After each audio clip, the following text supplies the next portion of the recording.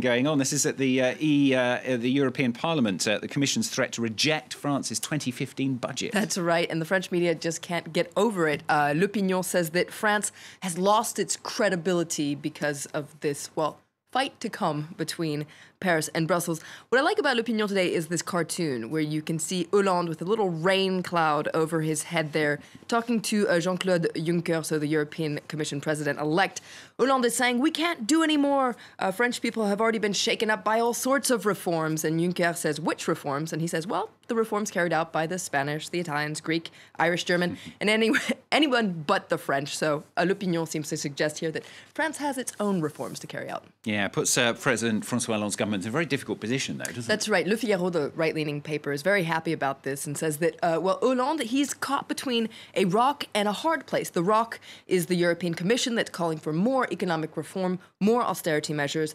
And the hard place is the group of socialist rebels we've been hearing so much about, les frondeurs, the left wing of the Socialist Party that basically is critical of the government's austerity measures and its pro-business economic policy in general. So Le Figaro says that both of these groups are making contradictory demands, and the French president, well, he's caught right in the middle. Anything he does is going to upset one of these groups. And in its editorial, Le Figaro says that Hollande is caught in a trap that's closing around him, because on the one hand, he's promising these socialist rebels that his policies aren't austerity policies, and then he's promising the European Commission that France is making incredible belt-tightening measures, so basically austerity measures.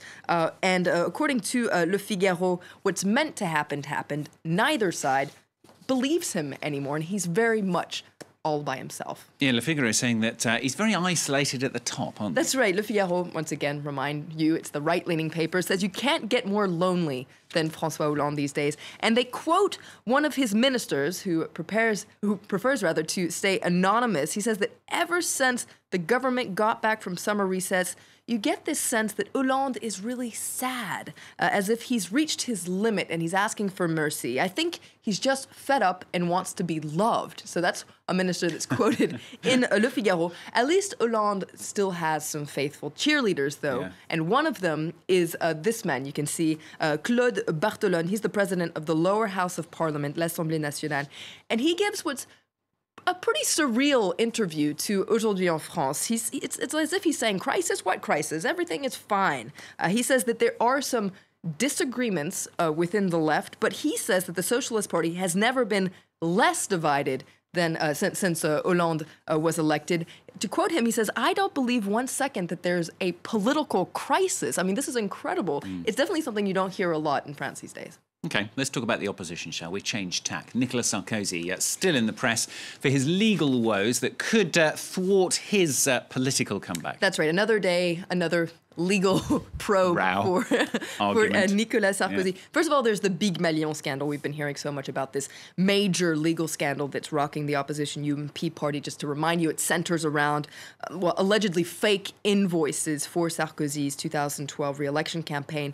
Big Malion is the name of a PR firm that was founded by this man you can see right here, Bastien Milot. Now, he is under investigation for his complicity in these allegedly fake invoices. And he has finally broken his silence on this.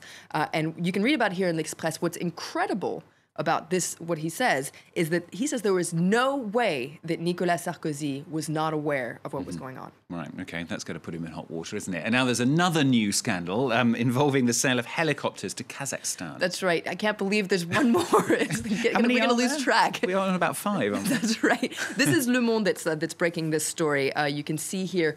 Now, they're calling it Kazakhgate.